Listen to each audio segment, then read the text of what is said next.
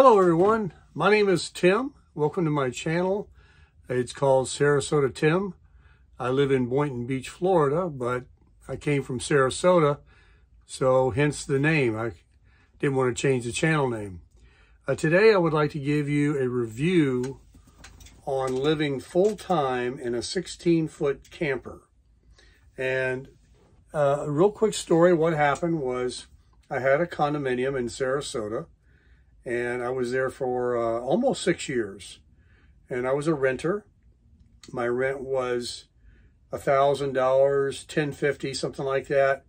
And over the 5 years, it went up to $1,150. I think it was $1,025 in the beginning, went up to $1,150.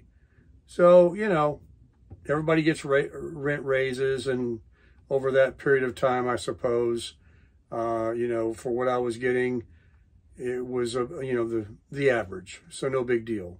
But then came a pandemic, and after the pandemic ended, a lot of people didn't pay rents. I was renting from someone that had 18 units where I lived, 10 or 12, something like that. So he was an investor. He wasn't just someone renting me out a single rental property he owned. As I knew many neighbors of mine did, and they never saw a rent increase. They were never even $1,000 a month. They had been there for years, and they were renting from people that just never, they just appreciated a good tenant and took care of the place. And so everybody can do business differently. I'm not saying that my landlord, but this is what happened. He raised me $500 when everybody started raising rents. And that was really a shocker because that's a 50% increase. So I said, forget it. So I moved out, gave notice. We got all of our deposits back and everything. We were, my girlfriend and I were exemplary tenants. I mean, anybody that rents to me is lucky to have me because I'm clean, I'm quiet, I'm considerate, I pay my bills on time, even early. So that brings me to living in a Wolf Pup camper, a 16-foot Cherokee Forest River Wolf Pup Limited. It's a 2016. Sorry for the kind of the messy bed back there. I am a single person, although I'm extremely neat. It's just that this bed is sideways. So he moved the bed this way, put the TV over here. I'm glad he did. I love it. So my review, I moved into this in June. In the summer, I'm in Palm Beach County, Florida. So anyway, let's get back to the review. The review is the Cherokee Wolf Pup camper. I have the 16 FQ, and the FQ means front queen, and it has a full rear bath. The other camper that they make that's the sister to this is the BHS. It's a bunkhouse. So in the back of the camper, on the side, there's two bunks and a hatch door that opens up on the outside of the camper that you can actually escape from, or you can load things, say, on the bottom bunk. So I kind of thought that would be the one I would really need because there's not a lot of storage, although there's quite a bit, you know, for clothes and things like that, but not for, like, let's say you're not a minimalist like I am. Yeah, I need to be more of a minimalist. Then you don't really have anywhere. There's a storage unit underneath the bed, and there's a door outside the camper that you can put some things in. But that's generally reserved for the hookups, the hoses, and jacks, and, you know, some more things like that. So I bought this camper. And my review on towing it would be not that extent of a honest review I can give you, because although I towed it all the way from North Carolina to South Florida, which is about 700 miles, it didn't give me any problem. The people that had it used it only, I think they said they towed it 6 times. And they had it underneath one of these big awning, tall roofs that you can put RVs under. So everything works on this. It has all the options. It has a furnace in it, which is optional. It's a 20,000 BTU, and it has a 13,500 BTU Dometic roof air conditioner. It has the full rear bath and with a little tub.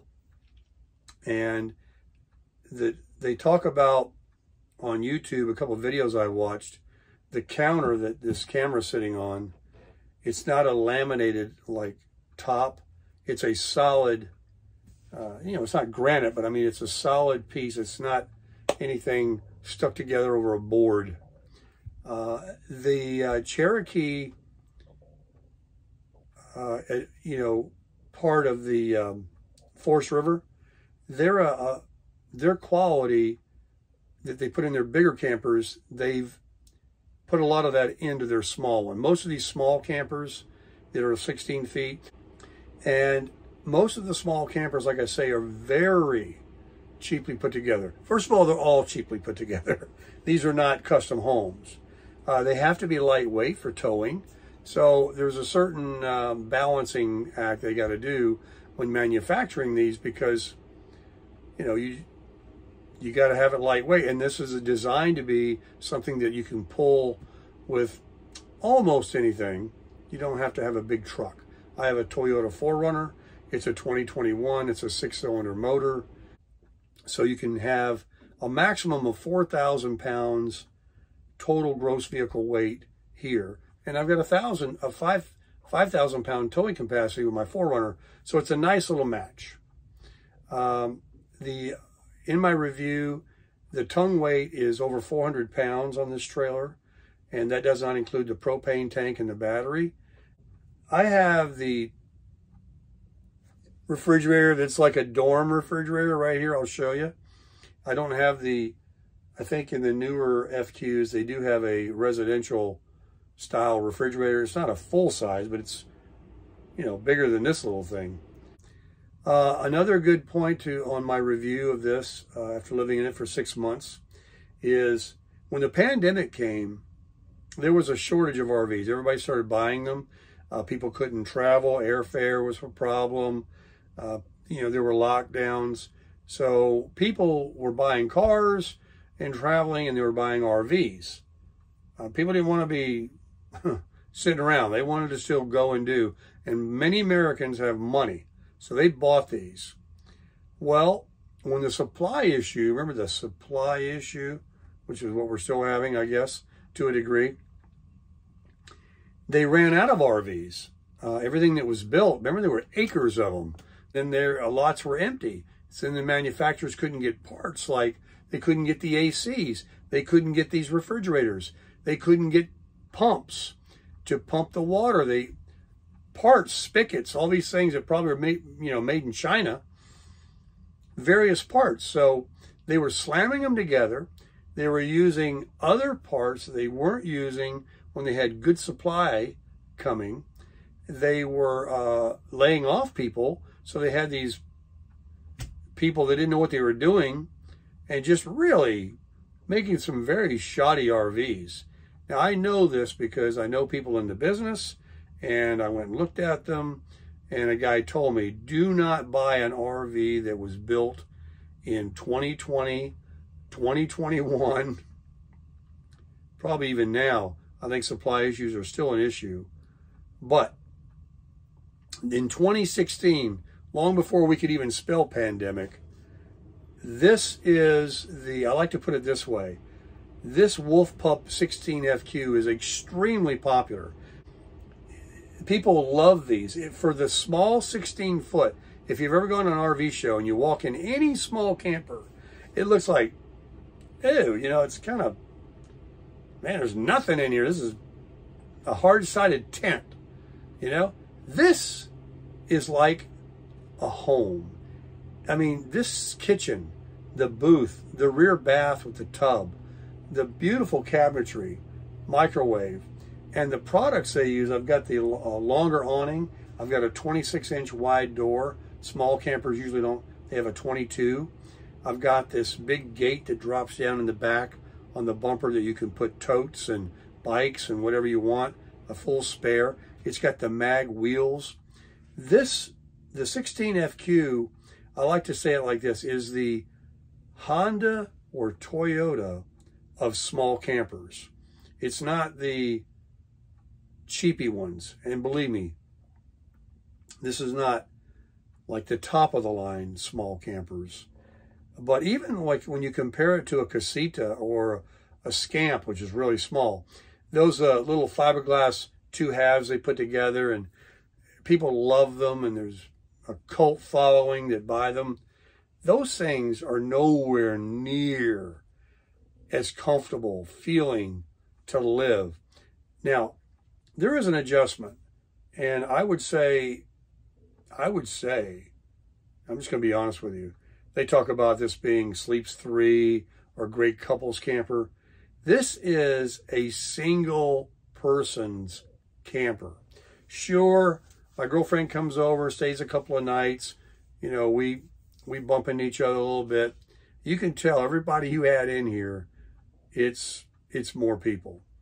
I have this chair I'm sitting in because when the bed was moved the way you see it behind me, the gentleman that had the failing health had actually a recliner chair, a very small one be it, but a recliner chair put right here so he could watch that TV.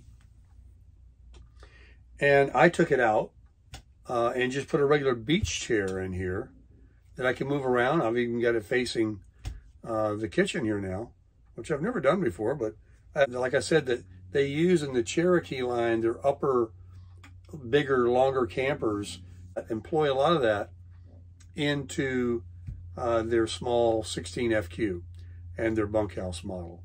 I've got a nice window here and a big bay window over here at the dinette. The refrigerator is small, so like I said, even for 2 people, if you start packing in, you know, more than a few days worth of food, unless you're a smart packer, you know, you have a very small freezer. There is a freezer in it though.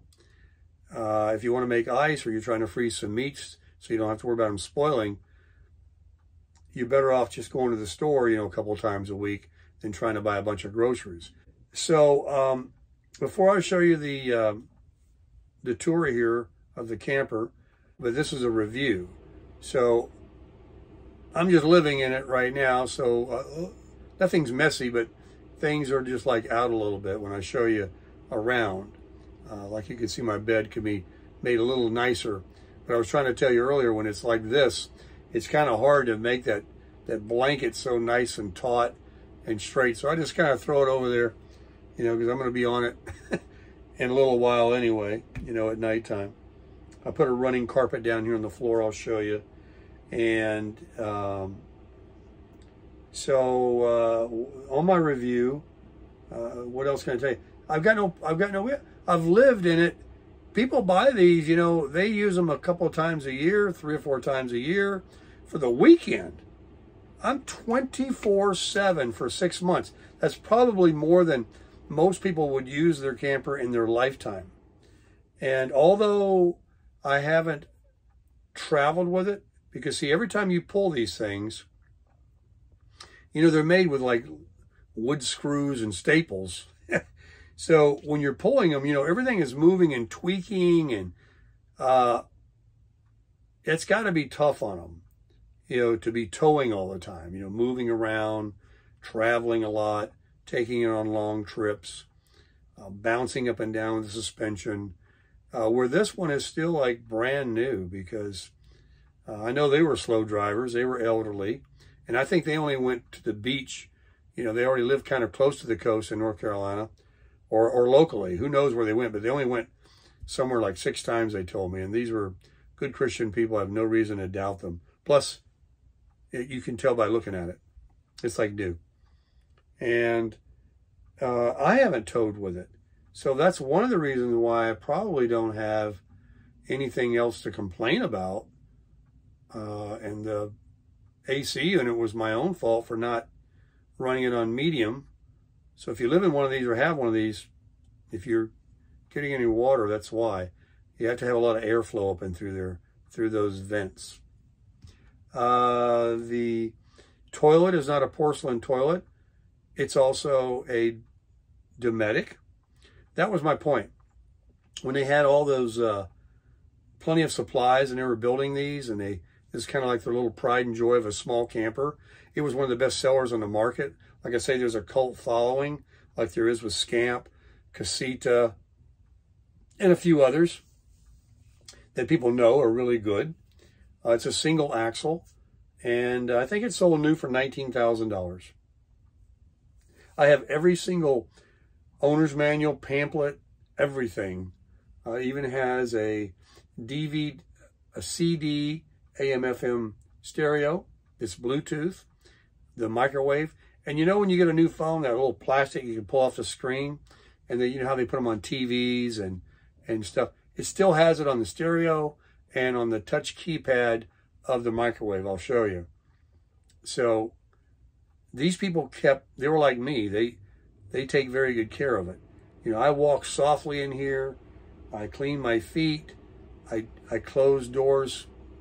I turn the faucets off gently. I don't wrench on everything. You know, I don't have kids in here, or I'm not one of these kind of people that abuse it, slam anything. And I even have on my step outside a big CBS block underneath it. So when I step out of this camper, it hits a solid, I have a piece of wood on that, and the bottom step. The newer ones have this thing that comes down to the ground that does give it a brace. But this one in that year, they haven't designed that yet. And, you know, they can end up being, you know, tweaking on the hinges and the bolts that hold it on the bottom of the camper. So I got it, you know, braced. So I've done everything I can do. The floor jacks are down. The scissor jacks, I mean. It's solid. It's level. Trying to think if there's anything else that I can complain about. I know that the furnace works. Oh, there's a 2-burner stove in here I'll show you during the tour. It's never been used. I turned it on to see if it works, and it does. They never use it, and I don't use it. I have a camp stove that I use on the outside, and I have a Coleman grill of which I cook, because you know, if you start cooking in here, I've used the microwave to heat up my coffee, but if you start cooking in here or frying eggs and bacon or burgers and stuff like that, although it sounds kind of fun, all you do is just grill outside or get one of these camp stoves and put it on something. They work the same way. I have the nice awning, you know, unless it's raining or something, but don't eat at that time. But if you start cooking in here, the smells just will start, the grease, it'll just stick to the fabrics. It's like a smoker. You'll never get it out. So, and I use, I'll show you in the plugs, I've got those Airwick or Glade air freshener things I keep in here to make it smell nice. So I'm sorry that was a lot, you know, said, and a lot of it wasn't even relevant to like a actual review of the 16FQ, but I'm just telling you to kind of get a whole idea of my experience, because I know a lot of people don't live in 16-foot campers. I know a lot of people do live in campers, you know, with slide outs on them and fifth wheels, and oh, they're so beautiful, but you got to have a $100,000 vehicle to pull it. And so it was an answered prayer for me when my landlord raised my rent $500. And hopefully, you know, after living in it and getting something back for it, my usage value, it really won't have cost me anything. And so that's even another thing of why I love living in it, because I'm basically like, if you own a house, you make a mortgage every month, but whenever you sell that house or whenever you do your taxes, you're paying yourself versus rent. Anyway, I digress. So let's get to the tour, and I'll show you what I got going on here. I love it. I recommend it. I couldn't have gotten luckier.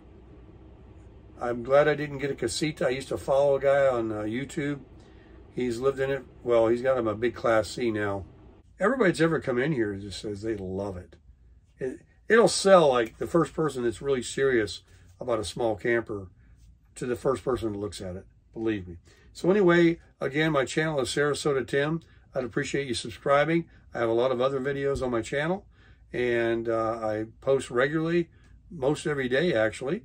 So if you'd like to follow along with my journey, and I do plan on traveling with this in the spring of this year with my new weight distribution hitch, and we'll see how my review, my update comes after pulling it a little ways. I'm going to take as good a care as I can, drive slowly and stay in the slow lane, but I do appreciate you watching, and I'll either make this part 1 and the tour part 2, or I'm just going to turn the phone off right now and turn the camera around so I can show you what I got in here. But anyway, thanks very much for viewing. Hit that subscribe button. And whatever you do, if you're thinking about doing something in your life, do it now. Do it today. Do it whenever you can, as soon as you can, because nobody's promised tomorrow, and these are the good old days. So get out there and crush it. Okay, everyone, here's the tour of the Wolf Pup, and as I mentioned, I'm just living in it, so I don't have it all dressed up like a show model. So there's the bed that I mentioned. It goes this way across the camper instead of up and down. So if you do have someone sleeping with you, they have to crawl over you. It's not really a big deal. And I'm alone in here, so it's no big deal. And then I've got a 32-inch Vizio here that I mounted. It holds very well. You got this cabinetry up here that's very nice. Goes all the way back through, even though that door doesn't open.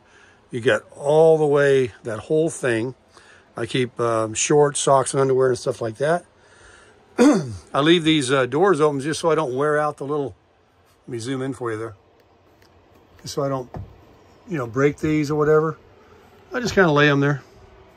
And then I have installed these little battery, I can get it on there, little lights. These definitely help. And that's just my pantry that I use. Here's the microwave and the stove that I told you, the 2-burner stove that never gets used. Turn a little fan heater off. Microwave, I told you it's got that plastic still on there. That's why that looks a little weird. I can literally peel that right off. And it's the same way for the stereo. There's a thing here I could peel off too. It's still on there. It has these wonderful shades. There's the outside. Goes up and down. These are some fake flowers. This is the real wood table. And it has 2 poles. That's it's a rough piece. It's a blind that's under the sink here. I was just kind of looking around in there. I took them out. There's just a couple of screws that hold them in. Believe me, when you don't see the outside part, the inside part, like if you raise these up, they're just this pressboard looking stuff. It's not very pretty. But on the outside, here's my refrigerator. I mentioned it's got the freezer. And, you get a lot of stuff in there. And there's my Dometic refrigerator with the light. I keep my ice in there. It melts very slowly because I don't have it on freeze. At 36 degrees, it takes like 3 days for the ice to completely melt. This is the tape job that I did. There's like a button right here. And I guess that's it. But it had a little tear, so this is a like exact match of the wood. You can't even tell. I taped it. And then I've got more storage up in here. I just have a bunch of stuff crammed in there. And that's my fan that I use to circulate in here. This is my hanging closet that I use. I did stick on one of these cool lights. Forever I didn't have that light. I just got it recently. I couldn't see in here. I had to hold a flashlight. But now I can see which one of my collared shirts and which one aren't. And these are just some AA batteries. 4 of them you get at Dollar Tree. Then this is the door I was talking about. It's got these lines in it, make it look like it's a real thick wood door. And here's my full bath. All the lights on the ceiling, there's 3 of these. One here, one that's on, no, it's 4 of them. Another one, and there's one underneath that over the bed. And they're all LED. You have a big mirror, a really nice deep sink in here for the bathroom. There's all my personal things. And this is the, let me back out for you guys. Yeah, I just have the stock shower head, which, you know, the water comes out just fine. But if you get one of those ones that really pushes it out, if you were to be boondocking and your holding tank, you'd lose all your water quickly. So I just use that one and it works fine. And there's a tub. I shower in it 2 or 3 times a day. Everything's fine. No problem with it all. And I bought a couple of these commands. Hang a towel on, a little hand towel here. And the nice thing about these, you just pull this straight down and these come right off. They don't leave any marks or glue on the walls. I've never screwed anything in anything. I did put a new vent thing here. The other one was kind of dull looking and brittle. I didn't want it to break or leak, and it has a fan. It only sucks out, doesn't have a reversible. You get storage under here for your toiletries. I keep a bunch of stuff. Toilet works just fine. See how little thing here they left on here, it just hangs on the door. Every now and then a mosquito will come in because I live in Florida. So I got this here to get them if I can ever find them. They're pretty quick. And there's my big bay window. This is I never even sit here. The space is just like, also makes into a bed. I sit in this chair or I'm in my bed. And you can even sit on my Dometic. I sit right here very comfortably. I've got it right now about 78 degrees in here because that is actually a heater. A fan heater going right now, and then the big fan is circulating it through the whole camper, and I have it backed off, and see, that'll actually shut off. This is one of those good ones that cycles off. The fan doesn't just continue to blow. I'll keep my trash can down here. I use Walmart bags. This is the 20,000 BTU furnace and the fuse panel, and this is an LED light. It lights up nice at night, and there's also a exhaust fan, never been used. That's clean as the day it came from the factory, brand new. Bottle of Tito's, and my $100 wine glass, mouth blown, lead crystal. There's a nice candle. I keep it smelling good. I mentioned about these things here. There's one in the bathroom. You can turn them off and on. Smell good. They got that little liquid in there. Smells nice in here. The guy had that clock up there. I like having that. It's just before 3 in the afternoon. It's raining in Boynton Beach, Florida. There's my 4Runner right out there. You got this big window. It goes all the way up. Outside the coach is a full awning. It goes all the way down. Some of the small campers have small awnings. And I mentioned about the 26-inch wide door. What else can I tell you? This got these speakers, one here and one here. And so I usually just link my iPhone to the stereo here through Bluetooth, and I play whatever I want on YouTube or iHeartRadio, whatever, and it really sounds nice. And there's exterior speakers too. All you do is press a button and light up number 2, and you have speakers on the outside there, which I don't use because I try to be considerate to my landlord who lives in that tiny home right there. Hang my towel back up. It's raining out there. Yeah, I love it. I mean, looking back, you got it on fisheye there. It looks like it's a long ways, doesn't it? Here, I'll put it on a regular view. I put this little runner down to save my floor and, you know, protect everything. Then I get everything I want out of here, and my grill is right there. There's my Coleman grill. And then I have in my storage a regular camp stove that runs on butane and propane that will cook it up. I fry eggs, bacon, whatever I want, fry a burger. Of course, I got the grill for that. And that's a tour of the, here's my 13,500 BTU Dometic air conditioning system.